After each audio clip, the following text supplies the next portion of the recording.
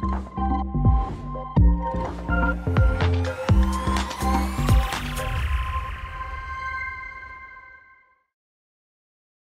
I'm Janey Lee Grace, presenter, founder of the Sober Club and author of the new book, Happy, Healthy, Sober.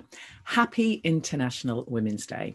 I would like to challenge the way women are marketed to, and I believe unsupported when it comes to alcohol and over drinking. Now, let me say right off, I am totally non-judgmental because I've been there, I've got the t-shirt, and without any shadow of a doubt, I've had way more than my fair share of booze over the years. Now, it's important to stress that I didn't ever have a rock bottom moment, but I was waking up at 3 a.m. hating myself and knowing that this wasn't authentic with my desire to be happy and healthy and a good mum. And we do tend to think that there are two types of drinkers, those at rock bottom who need alcohol services and everyone else, social, happy drinkers who just sometimes can't hold their booze.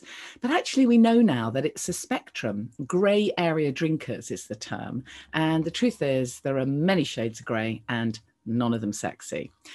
But, you know, we have been marketed to, we've been cajoled into, and we've been sober shamed into thinking that it's the done thing for us gals to drink ourselves to oblivion. Alcohol, if you think about it, it's the social glue that sticks everything together, from celebrations to commiserations, hen parties through to baby showers, and of course, even play dates. And I'd especially like to call out the mummy wine culture. So if you are wearing a t-shirt that says wine on the lips, baby on the hips, pause and think about that. Alcohol is not beneficial for women. It's linked to over 200 different illnesses. It impacts negatively on the menopause, of course. And of course, it has a direct link to anxiety. And yet when women rock up to medical professionals or practitioners and say that they're concerned about anxiety, mood swings, or perhaps hormonal problems, they're almost never asked about their drinking or given the support that they might need to quit. By the way, I don't call it giving up. I call it ditching the booze, because you seriously are not giving anything up. You are only gaining. I quit the booze over 3 years ago. Trust me, it is the best anti-aging secret ever. And if only someone had told me how freaking fantastic life without the booze really is. I'd also like to call out the marketing companies who link things like Mother's Day to alcohol. It's possible to celebrate without the booze. It really is. I don't want a Mother's Day card with an image of a bottle on it or any marketing materials or gifts that tell me that I deserve alcohol because I'm a woman. It isn't a treat.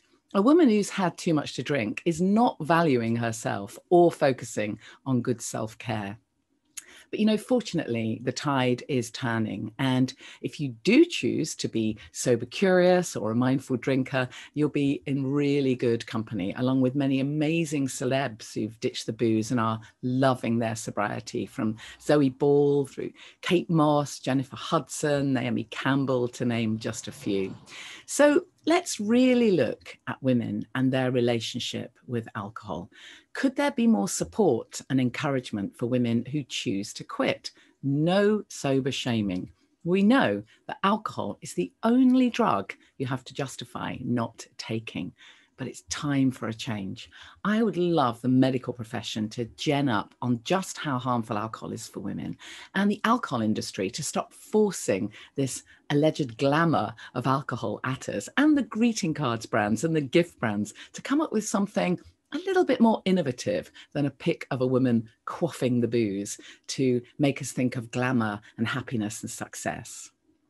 My top tip is for all women to ask themselves, could my life be better physically and emotionally without the booze? And if the answer is yes, then give yourself a challenge. Gather your self-care sober toolkit and get connected, because there are some amazing sober sisters.